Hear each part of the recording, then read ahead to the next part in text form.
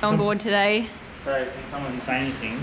But that was actually really, like, somewhat anxiety inducing. Like, I couldn't hear anything. I'm like, where the fuck did you go? Like, we see a number of clients on the NDIS, and one in particular is blind, and I wanted to get a good understanding of what it's like, because sometimes I expect it to be a little bit challenging to navigate around our facility and just around the community in general.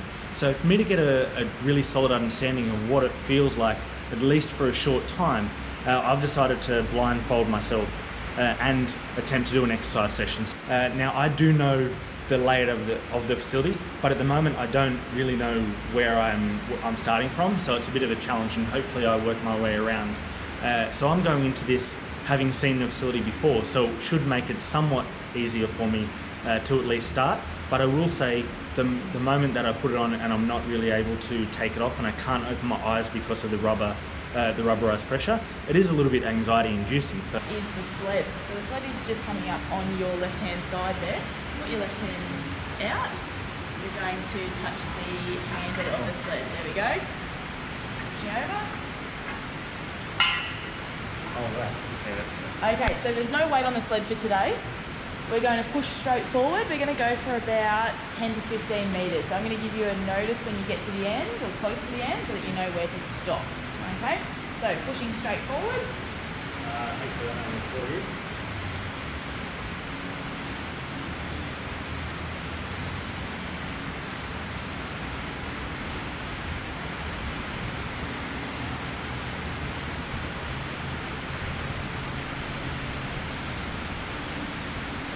Okay, so we're going to pull up there. You could come to the complete opposite other side of the track there. So I'm glad I'm not on the road when you're on the road when you're driving. Whoa, probably won't be driving. So am I on the right hand side of the sled where the machines are over here? Yes, yes, Okay, you're so right did I next start on to the it. other side? You did. Forward, straight forward, straight forward, straight forward, straight forward. Oh, sorry, there's a bench there. Just come to the side. I don't even know if you're stitching me up or not. You are, that's your left hand side rig. That's your right hand side rig. Am I facing towards the wall or away from the wall? Away from the wall. So we walk through the rig? We walk through the rig, yes. Beneath the body at the other side. That's it. Okay. 20 bar? Yep. 20 bar.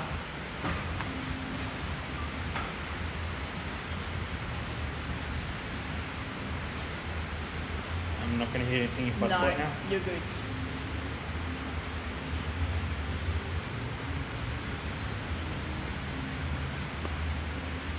Nah, they feel heavier. They feel heavier. Really? No? They're heavier? No? They are 10 kilos. Okay. Where without being able to look at the weight, it does feel heavier.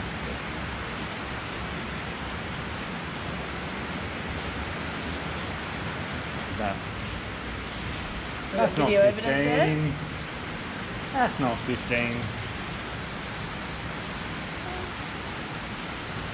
Nah, it's like 20.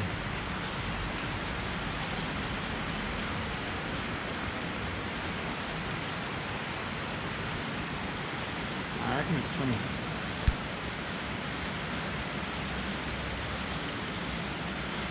Let's go.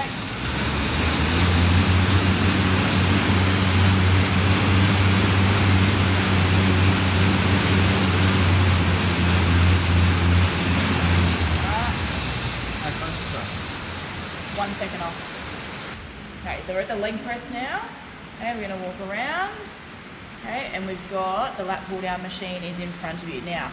I think because I know what the machine does, and this one's probably a bit easier for me to navigate. But if I hadn't ever done this before or had never visualised it, I'd probably be a bit put off by the fact that the seat moves to access whatever's underneath. Not much. How much does it feel like is on there? Maybe another 10. How much total? Another 30. I don't know, probably maybe 25. There's 20 kilos on there. Rings down, stay there, don't move.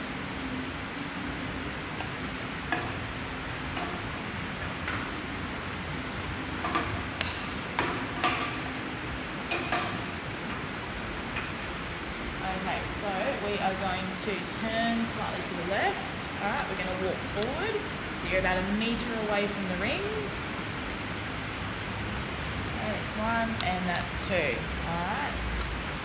Remember that you've got the rig next to you on the right-hand side. A little bit further forward, further forward. Yeah. Okay. All right. I'm right behind you. Next you fall. That was really disconcerting. Just leaning back.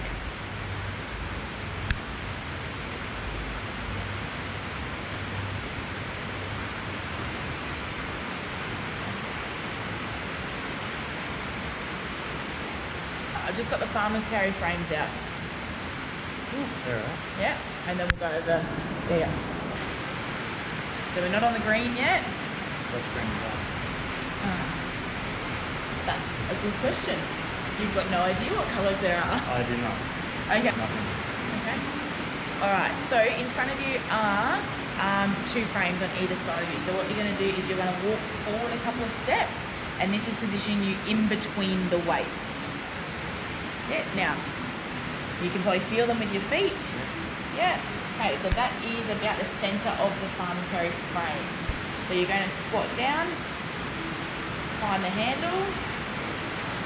That's it. I feel like this one's not going to go very well for me, so I would really love your assistance on this. Okay. That's it. Yeah. And I apologise if I whack anyone. Just Okay, that's it. So, good, doing well. You're straight, you're on track.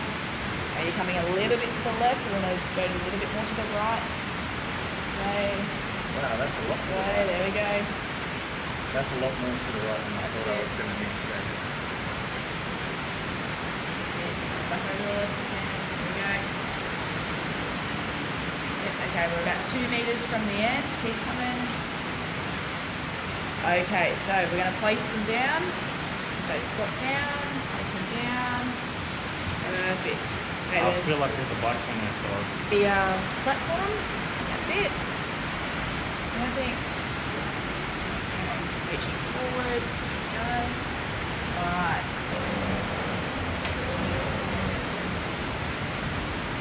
How's that feel? it's alright. I feel like when I'm on this one, there's not too much to go wrong. I've done it before. We are back in reception. Okay. So where's the chairs and stuff? Straight forward. Cool. So to your That's left-ish is the toilets and reception. Yeah, all the time. Actually, yeah. Okay. I thought You for thought sure you you're were going gonna. somewhere else? Yeah. So, how was that? That was really disconcerting, and I was highly anxious most of the time. I knew my way around, or I thought I knew my way around the gym, but the direction that I was facing, I was probably about 20 or 30 degrees off one direction. So I just had no idea, or I thought something was going to be closer, and I was sort of feeling around for it, but then I was off. And that was still knowing what things look like, what the feeling of things are. So some things I found quite easy once I sat down at like the lat pull down, because I knew where things were regardless. But if I had never seen that, I would have been sort of concerned by the chair, by what I do with the handle. Do I just let it go? I'm not sure what the things that I found the most difficult was just when I was around the rig and positioning myself there. I thought I didn't actually know which side I was on. By the time I'd been turned around a couple of times, I was a little bit off, and I thought that I was 2 meters to the left or the right. And then especially with the farmers carry and sleds, I'm sure it caught it on video, I thought that I was going straight with that, but pretty sure I ended up with what was the tile on one side where it started on the other. And I was very hyper aware of the instructions, so it probably gave me a lot of feedback around my instructions. Which instructions were the easiest for you to then put into practice?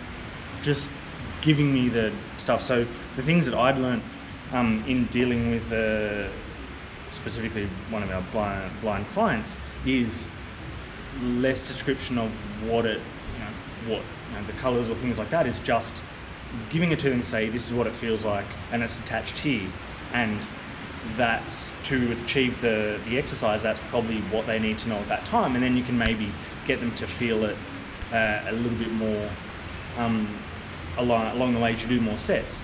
But sometimes just walking along, like if I was walking along here, like walk along, okay, there's a little bit of a drop down, and so rather than colours or different surface types, it's not going to matter a whole lot, so take away a lot of the descriptive terms and just navigate around safely. And when I was being, I guess, navigated around, I found that I wasn't really sure. I felt like I wanted someone to grab my hand and say, there, put it there. Like I just felt like I was feeling around for things and sit down, like physically move me into position a lot more. And that's something that I've like learnt along the way as well, is providing a little bit more physical direction or movement to the person to then assist them to get into position because they don't know. So to say to turn 180 degrees or turn it, they're not aware. So and I've probably learnt that over like 6 to 9 months of dealing with that. So I could come now.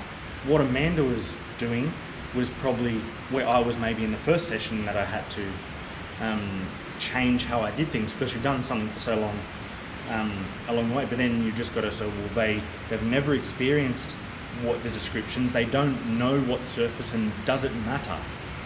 Is it safe for them? Sometimes some of it does matter because they would like to know how it maneuvers, but what level of description and how descriptive is appropriate and necessary, and also do they want and need? So but I was hyper aware of the instructions, and a lot of them not, some of them being very suitable and others not. So Amanda, what did you find the hardest when you were taking Aaron through the exercises?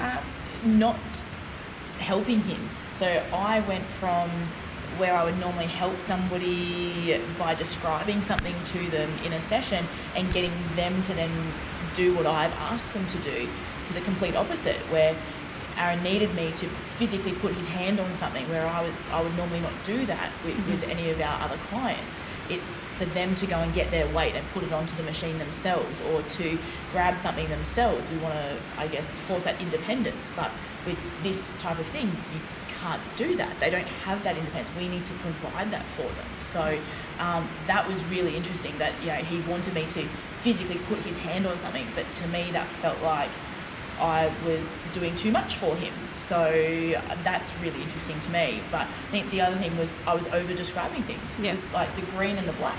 He can't see green and black. So that's got nothing to do with anything. So that's normally what I would describe things as. So I think just finding a different language is really interesting. Now, I haven't had the privilege to work with our client who is blind, so this is the first time that I've ever had to deal with any of that. So I found that really, really interesting, and it's very, I guess, intriguing of how to find the best way of communicating. So yeah, it was interesting. I know sometimes we were side by side. It felt like we were side by side. I think we were. Yeah. I wanted to just, I guess, pull along and direct it, and I just, like, you physically grab me and like navigate me a little bit more directly. Yeah. So I felt like I wanted that, but we're not used to, you know, physically saying turn and turn. Well, that's it. I would never, as a trainer, I would never come in front of you and pull you this way. Yeah. I would always come beside you as just, I guess, that relationship as a client professional. You how we're generally taught. don't come in front of somebody that's in their space. So that's really quite interesting. That's a better option, and you feel more comfortable being pulled from the front. Yeah, it was just to get me to where I needed to go. And there were times where I wasn't sure. I felt like I was shuffling a lot because I just wasn't sure. Like I didn't feel confident to take what I would take in as far as normal steps. It's like if I kick something, at least I'm not going to fall over. So to feel confident to not, you know, kick something or trip over something was a little bit of a challenge for me.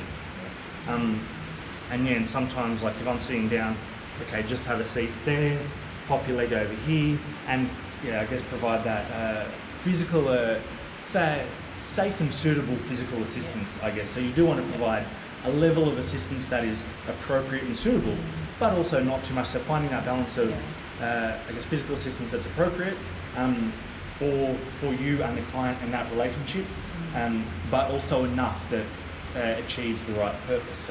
Cool. No, really interesting. Thank you. Thanks.